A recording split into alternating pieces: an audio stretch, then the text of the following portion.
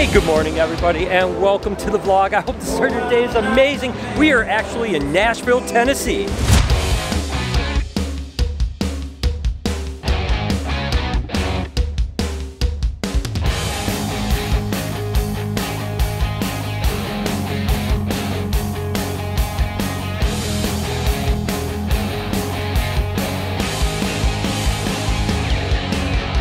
And this place is absolutely hopping, and it's like a weekday in the morning. I can't. It's what day is it? I don't know. I can't imagine what this place is like on the weekend. It is crazy here. First time here, right? First time here. I'm gonna go pick up a guitar, go play. Yep. I'll learn some things. It's crazy. Live music at 11 a.m.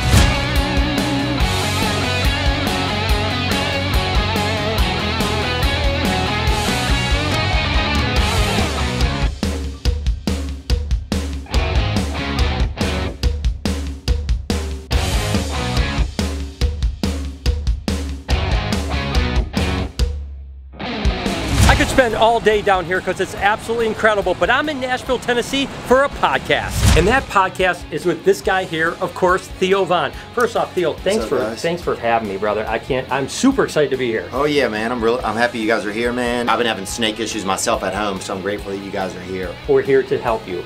Well, I don't know if I believe that 100% right now looking at you, because you seem like you're doing something else, but yeah. I'm hopeful that you guys are, man. Well, listen, I want to introduce you just to a couple animals, okay? Mm-hmm. So this first one, I'm going to put around your neck. Okay. This is actually an albino Burmese python. Okay. And how do we seem right now, okay? You guys seem really good. How do you feel? Do I hold its tail? What do I do? Am I okay? You do good. You don't have to be a statue. I'm doing good. You're good? Okay, so Theo's doing good so far. Oh my God, bro. This thing trying to tickle me, bro. You're doing good. Well, I'm going to show you just a couple more things really quick, all right? Dude, it's got something else in the back. What is that? It's his tail. Oh, God, bro. Come on, man. What is that? No, it's a lizard. It's a lizard. Damn, boy. Take a look at it. It's got a blue Hold tongue. on, dude. Hold on before you come. I'm not going to come. I like you. Yeah. Good guy, nice guy. Tell me what's going on before you just walk over here with that, man. This is a blue tongue skink from Australia. Okay. It's got a blue tongue. Okay. And it's a lizard. Okay. Super tame. Okay. It eats vegetables. Okay. And a little bit of cat food. That's it. Oh yeah, my friend used to feed cat food to an animal that he had. Yeah, probably a cat, most likely. Will it bite me? It will never bite you. These are super tame. You don't have to hold it. What could it do when I'm holding it? Nothing. Okay. If you want, just put your hands out and literally just like that, and it'll just sit there, just like that. And what does it eat? So it'll eat cat food and veggies.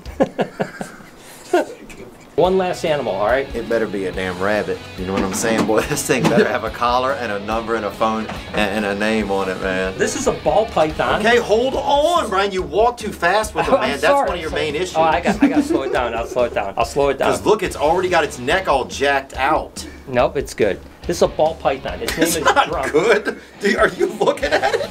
Yeah, it looks good to me. This is named Drama. Do you know why I call it Drama? Damn, huh? Drama is because it has a right side up head smiley face emoji and an upside down smiley emoji. These guys come from Africa. Dude, I'm telling you. Okay, point it the other way. I'll point it the other way. Okay. It's like a lot what's going on here. Straight like this. Okay, and you know this thing has never bit you? Never.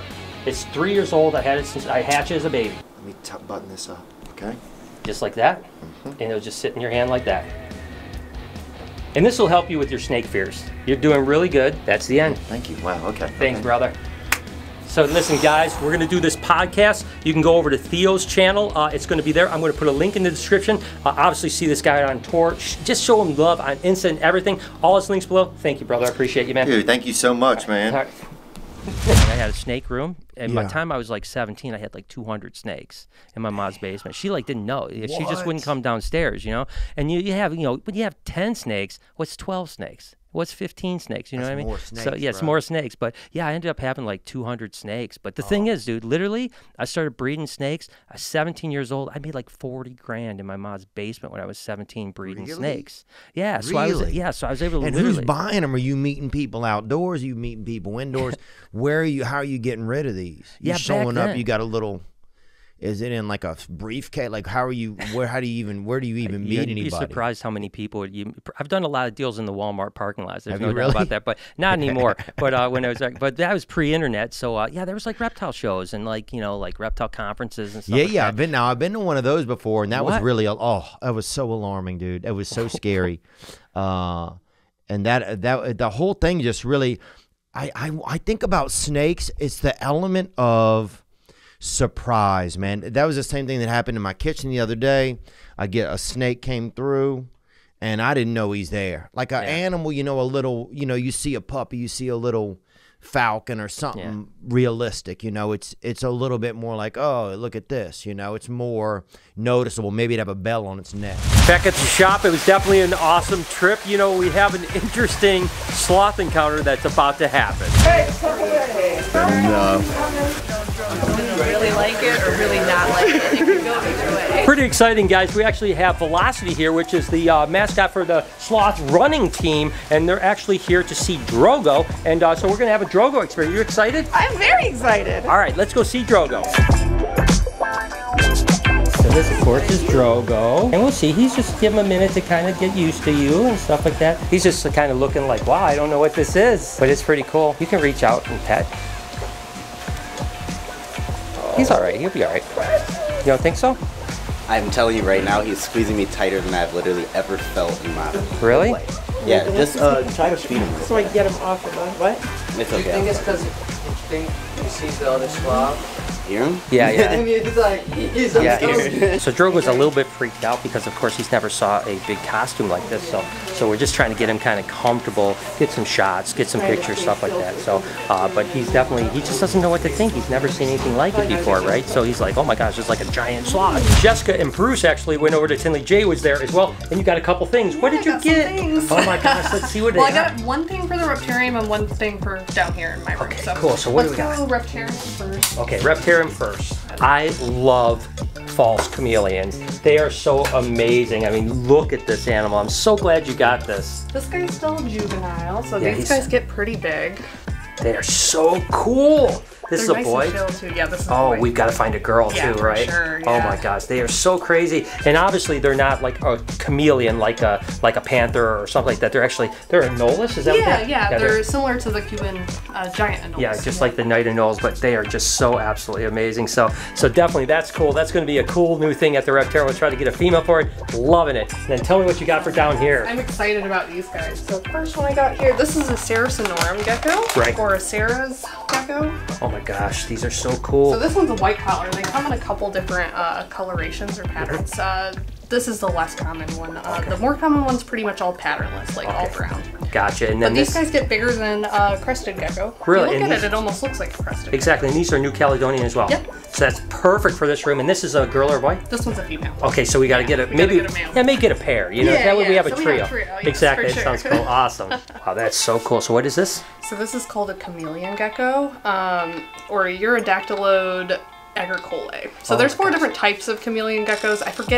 I don't think this is the largest one. I'm still learning a little bit about these guys, but they're also New Caledonian species. Wow, so these go down guys here. are dope. I've never even seen these, to be totally honest with you. So this is absolutely incredible. I mean, the tail is really interesting. It's like the tail is as long as its body. Got a very cool looking color, almost like a day gecko-ish, but in like a kind of more camo look. Wow, that is so This cool. one's got some nice orange too, and like gosh. by its legs. Oh my gosh, some great pickups, Jessica. Good way to go. Yeah, That's I'm awesome. excited. That's awesome. You know, it's actually interesting. About a week before I went down to see Theo, he actually had posted that a snake got into his house and that he was really freaked out by it. And I'll be honest with you, I thought he was playing it up a little bit. And even when I first showed him the first snake, I thought he was kind of playing it up for the camera a little bit as well. But the truth was, he was pretty traumatized by the fact that there was a snake that he found in his kitchen in his house. So much so that he like got snake repellent. He had like snake traps. I mean, he was really freaked out. So I think it was really cool that the first time we put the Burmese python on Theo, he was really freaked out.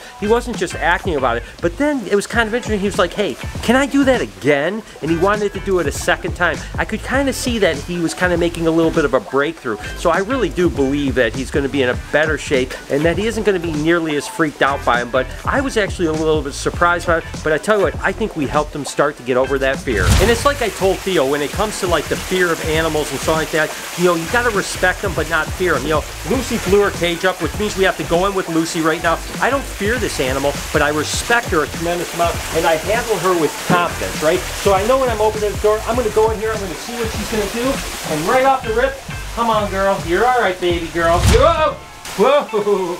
Came at me a little weird there, but she's all right now. She's just got a little bit of stuck shed on her, not too much. So what I'm gonna do is, whoa, whoa, woo. She is a spicy girl, there's no doubt about it. So I'm gonna do is just get her in a little bit of a soak and get that little bit of stuck shed off, and then we can clean her cage up. Off you go, girl. Mikey, Mikey, let's go. Mikey likes it. Ah, there we go. Come on, sweetheart. I know you like the water. Hang on.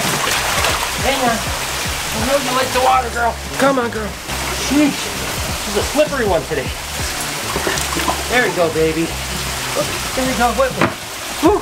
Tell you what, that was a little bit of a trip, but went pretty well. So again, confidence, respecting, not fearing, right, Mike? Yeah. How'd it go, Mike? How'd you feel? Confident.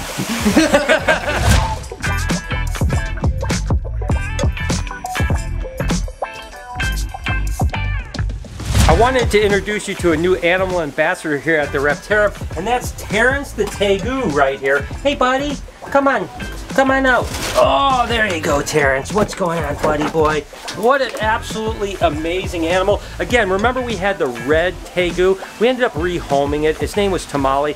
Beautiful animal, absolutely lovely animal, but the problem was is it hated people. You know, I bought it from a guy that said it was super tame. It was far from tame. Not only did it hate people, but it would try to bite, it would run away. So we ended up getting another Tegu that a friend of ours actually donated to the zoo. We've had him for a little while, quarantined him a little bit. Now he's finally over here at the Reptarium. It's actually a black and white Tegu from Argentina, and this guy is unbelievable. I mean, just take a look at how incredible it is. And it's just amazing because, again, since we lost Taz a while ago, we always loved that Tegu. You know, there's something special about taking a Tegu out just like this, where you can just play with it, you know, just, you know, hang out with you. They're such amazing animals, and I love Tamale. You know, it was such a cool looking animal, but listen, we're all about interaction here, and when we have an animal like Tamale that hates people and could potentially bite and inflict a bad bite, we had no choice but to rehome it and replace it with another one. And although I would have loved to get another red Tegu, the truth is that this one came up and it's super tame. It was someone's pet, and oh, is he gonna go back home like Tazzy used to do?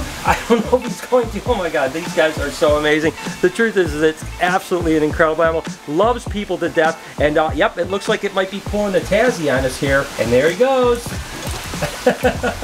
That makes me miss my Tazzy so much. I mean, but this is an amazing animal ambassador that we've added. I'm super excited about it because now we have a Tegu that we could take out again that kids are gonna love. We could take him to presentations and stuff like that. So guys, meet Terrence the Tegu. Just a little update on Ivy and Jazz, the anacondas here. You can kind of see he's doing some courting action right here. We've actually seen him locked up a couple more times. The truth is typically they don't breed until spring and have babies usually around, you know, August, September area. So I'm not thinking that there's anything going to come from this breeding, although females can also retain sperm, right? But my point is that they're definitely in the mood and they're definitely breeding quite a bit. So it's pretty cool, and you can see him kind of that action of him curled around here like that. That's a little bit of a courting thing. And what will happen back here is tail is coming over here. With anacondas, you'll see them kind of wrap around 2 or 3 times, and that's the way they actually hook up. It's kind of unique to an anaconda the way they breed, but they have been breeding on and off for the last couple weeks. So I have a feeling next year Ivy is going to be a mama. All right, Lucy should be all soaked up and ready to go. You looking good, girl?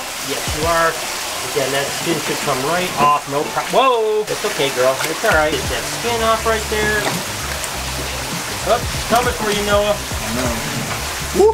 Don't bite me, don't bite me, don't bite me, don't bite me. She's not gonna bite. Yeah, look at there she goes. She's looking beautiful now. All right, we'll just let her go right back in. Of course, she'll always go into a tree, I'm sure. Wow.